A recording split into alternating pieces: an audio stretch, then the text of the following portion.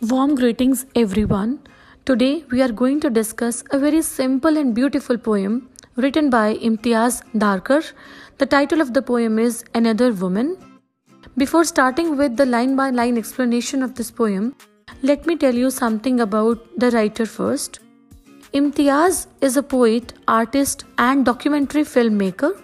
She was awarded the Queen's Gold Medal for Poetry in 2014. Her collections include Parda, Postcards from God, I Speak for the Devil, The Terrorist at My Table, Living Fingerprints, and Over the Moon. She has had 10 solo exhibitions of drawings in India, London, New York, and Hong Kong. She scripts and directs films, many of them for non-government organizations in India, working in the area of shelter, education, and health for women and children. Her poetry brings together a number of themes and issues of contemporary relevance, including home, freedom, geographical and cultural displacements, communal tensions, and the politics of gender. Her poems deal with the various facets of the lives of women, but her focus is on the injustice, oppression, and violence they are subjected to.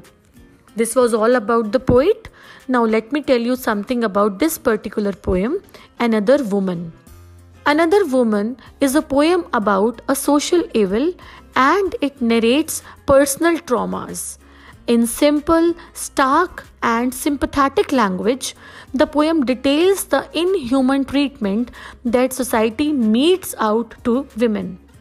Specifically, it is about the evil of dowry and its deadly consequences.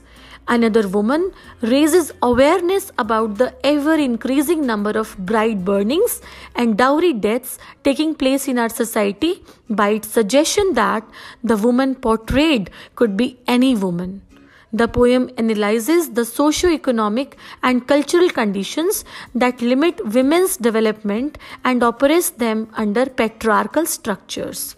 Written in a very simple style, the poem gives voice to the silent victims of atrocities that often go unnoticed and unreported, atrocities that are often committed with the permission of society. Now let us begin with the explanation part of this poem, Another Woman. Let us take up the first stanza. This morning she bought green methi in the market, choosing the freshest bunch, picked up a white radish, imagined the crunch it would make between her teeth, the sweet sharp taste, then put it aside, thinking it an extravagance, counted her coins out carefully, tied them, a small bundle into her sari at the waist, came home, faced her mother-in-law's dark looks, took the leaves and chopped them, her hands stained yellow from the juice, cut an onion fine and cooked the whole thing in the pot, salt and cumin seeds thrown in over the stove, shielding her face from the heat. These lines capture the stark picture of a woman belonging to a traditional lower middle class Indian family. It is to be noted that the fate of all women in traditional families of all ranks and classes is almost the same, only the situations are different. The woman mentioned in these lines objectifies the trauma of all women in the Indian society. She went to the market this morning and bought green methi. It was the freshest bunch that she chose. She picked up a white radish also, which she had a mind to buy. She imagined the sweet, sharp taste of the crunch it would make between her teeth. But then she put the radish aside. She thought it would be an extravagance to spend money on that radish. She counted the few coins carefully that were left with her after paying for the methi bunch. She tied them into a small bundle at the edge of her sari and tucked the bundle in her waist.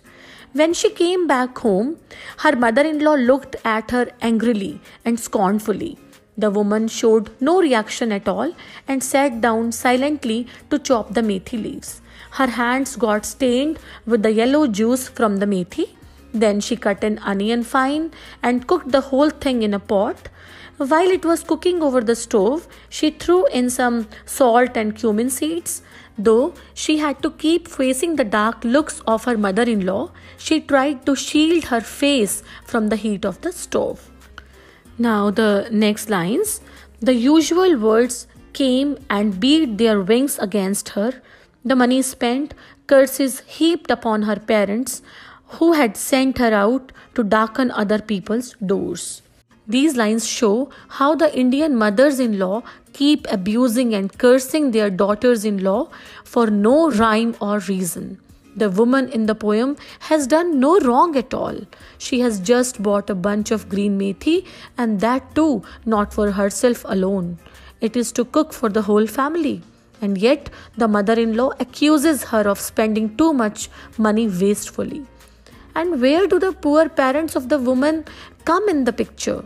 And yet the mother-in-law keeps cursing them. She says that they have sent their daughter to darken the lives of people in other homes.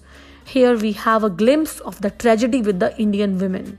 It is not only they who suffer insults and rebukes at the hands of their in-laws, but their parents also are showered with abuses in the choicest language.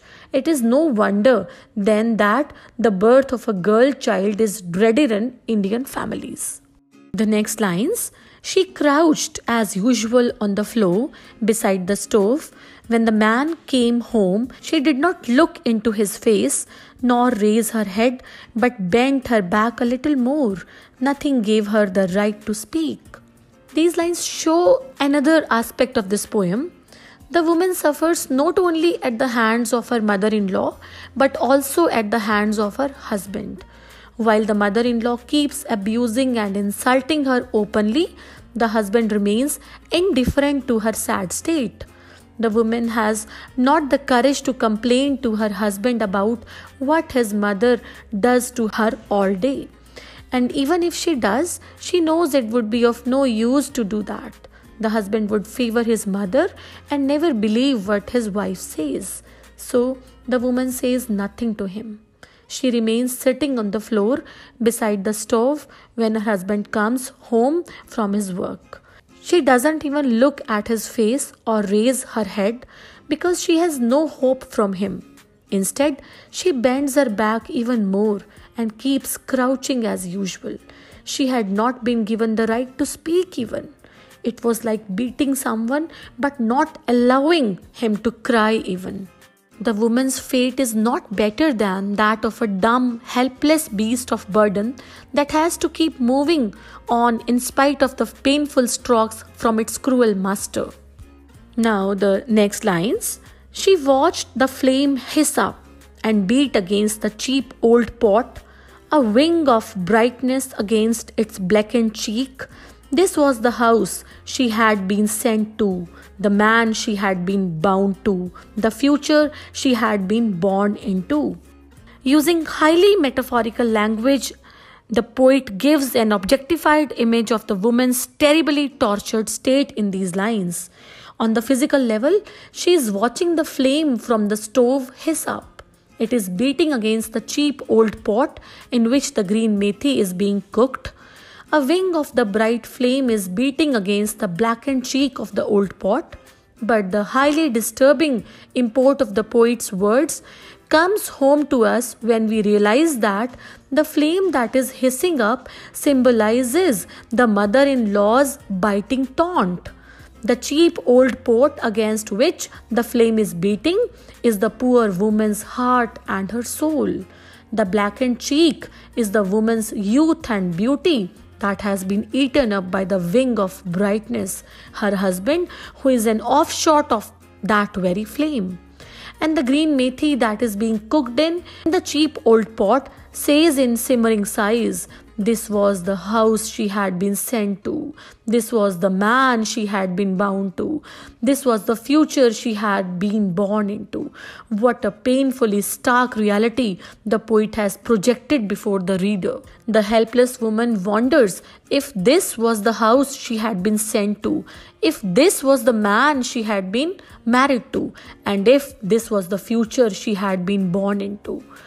What a sad comment on our society that treats its daughters like this. Let us take up the next lines. So, when the kerosene was thrown, just a moment of surprise, a brilliant spark. It was the only choice that she had ever known.